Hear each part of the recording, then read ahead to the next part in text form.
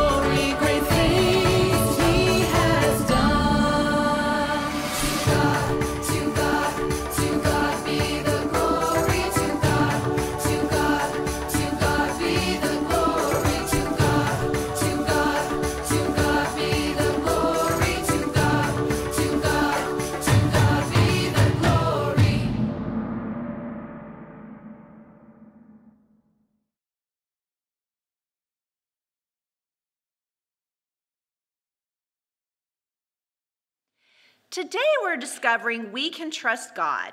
That's our Bible point today. So every time you hear the words, we can trust God, point up and say, trust God. Let's try that together. Trust God. We can trust God. Trust God.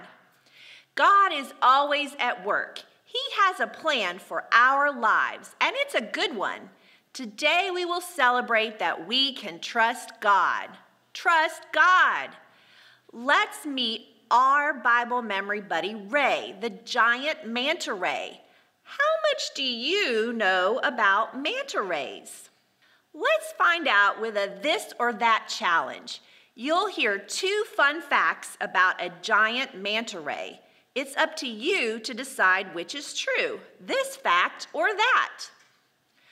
Why must manta rays keep moving all the time? Is it so they don't fall asleep or so they can keep breathing? Here's how to vote. Pretend to fall asleep to vote for so they don't fall asleep, or take a deep breath to vote for so they can keep breathing. So make a drum roll with your thighs or the floor. The answer is, it's so they can keep breathing. Let's watch a video about Ray, the giant manta ray.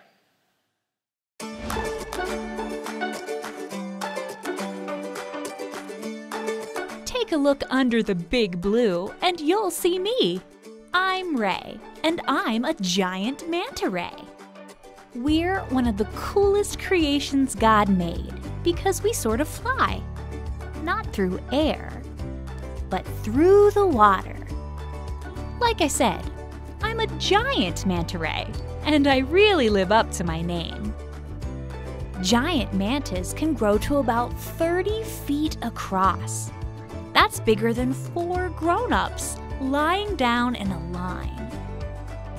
You won't see us hold still very long. We keep moving through the water all the time. Maybe some of you like to keep moving too. Moving keeps me breathing. The water slides over my gills and gives me the oxygen I need to stay alive. In the Bible, a man named Abram kept moving too. He moved because God told him to. God made a promise to Abram. God said Abram would have a big family, as many grandkids as there are stars in the sky. Now that's a big family. Abram trusted and believed God's plan for his life. You can trust God too. In the Bible book of Psalms, chapter 33, verse 4, it says, "For the word of the Lord holds true, and we can trust everything He does." We can trust God. He's way bigger than me. Sometimes you may feel like you're just floating around without a plan. You might worry about what will happen next in your life. You can trust that God will guide you and give you what you need to keep going. And when you aren't sure whether to choose this or that, talk to God. And when you move to new places, God promises to always be with you. You can simply glide along because He'll carry you through. We can trust God.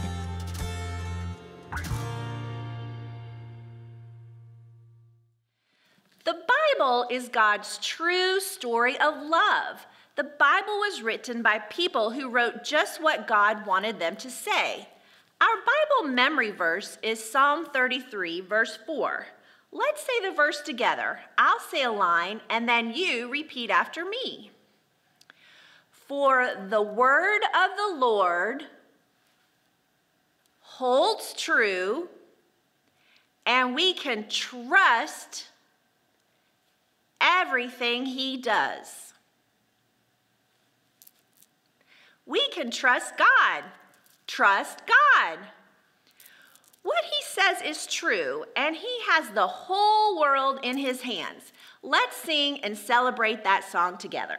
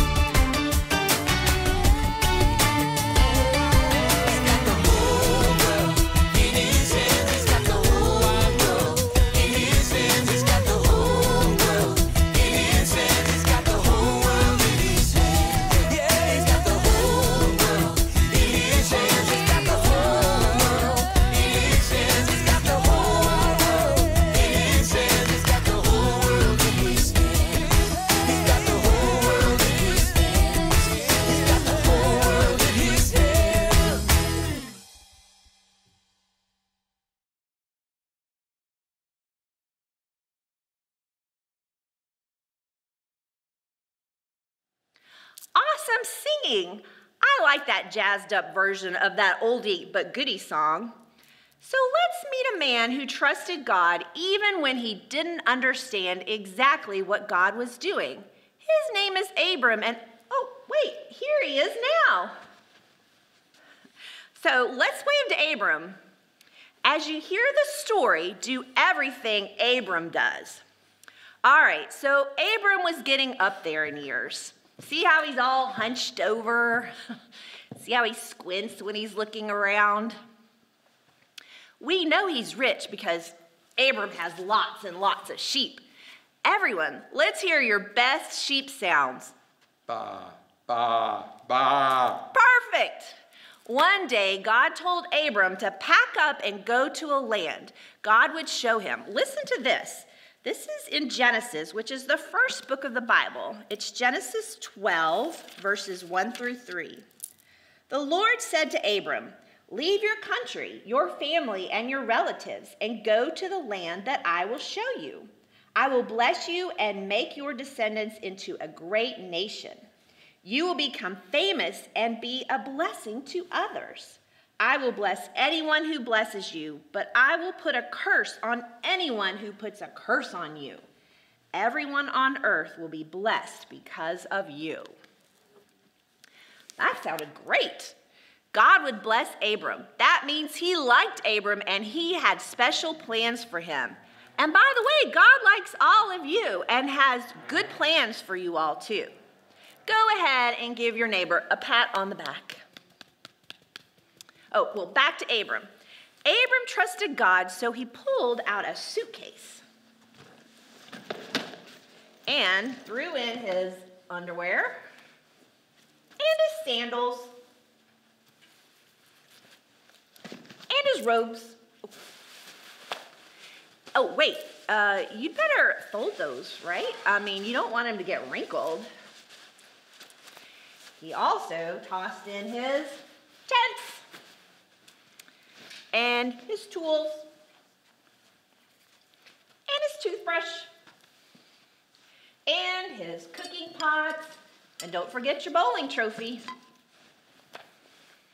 And he even took his family. He thought about tossing in his sheep, but that would be silly. They could just walk. And boy, whew, did they walk. So as you can see, Abram is trudging back and forth, trudging to the left, trudging to the right. God is leading, but Abram doesn't understand where they're going. The sheep are following along, so bye to your left. Now, Abram's trudging to the right. Bye to your right, sheep. Abram looks so tired, he can hardly move. And the sheep are so tired that when they baa, it sounds like they're about to fall over. Everyone, let's hear some tired baas. At last, Abram stops and sets up camp, then sits down. Let's find out where he stopped. I'm going to read aloud from Genesis 12, verse 6. Abram went as far as the sacred tree of Moreh in a place called Shechem. The Canaanites were still living in the land at that time. There in the land of Canaan, Abram, his wife, his nephew, and all his sheep stretched and yawned and settled in for the night. Almost at once there was soft snoring in the air. Then God appeared to Abram. Enough snoring! Here's what God said. Verse 7. But the Lord appeared to Abram and promised, "I will give this land to your family forever." Abram then built an altar for the Lord. Abram's trust in God paid off. God promised that he'd give Abram and his family that land someday.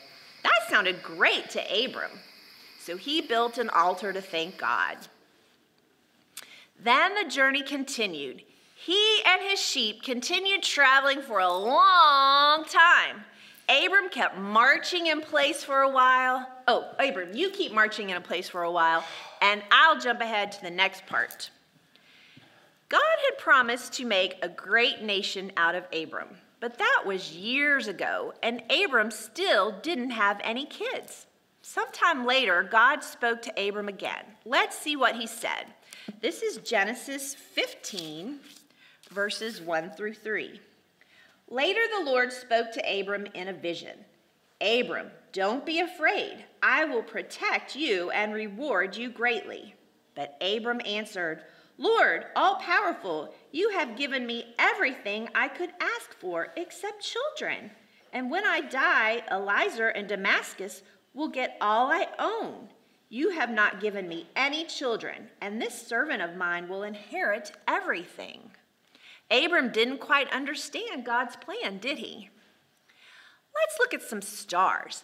Let's see you all shine by raising jazz hands. So stick your hands up and make some twinkling stars. God told Abram to go outside and look at the stars. That's how many descendants you'll have, God said. And Abram looked at all the glittering stars. His heart was so happy. Abram believed in God. Abram trusted God. And we can trust God too. Trust God. Trust God. Give yourself a hand. And let's give Abram a hand. Bye, Abram. Today, we are going to use 5 craft sticks out of your at-home pack. You're going to need some glue or use the glue dots that are in your pack. You're going to need to form them in a shape of a star.